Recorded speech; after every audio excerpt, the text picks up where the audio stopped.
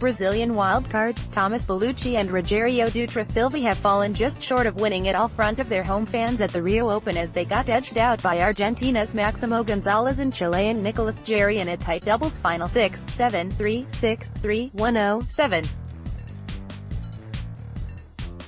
Bellucci, 31, and 35-year-old Dutra Silva saved a total of 4 break points during the first set before they failed to convert their first break point, which at the same time was a set point, in the 12th game. However, not realizing a set point didn't affect the Brazilians as they lost just 3 points during the tie-break to win the opener. Gonzalez, 35, and 23-year-old Jarry quickly responded as they got off to a 3-0 second set lead and then held on to their serve to force a decider.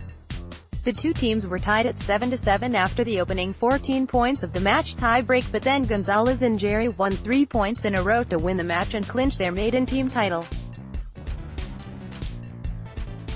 Gonzalez and Jarry converted just 1 of 7 of their break points chances and failed to save the lone break point opportunity of Bellucci and Dutra Silva, but still got the win in an hour and 43 minutes of action.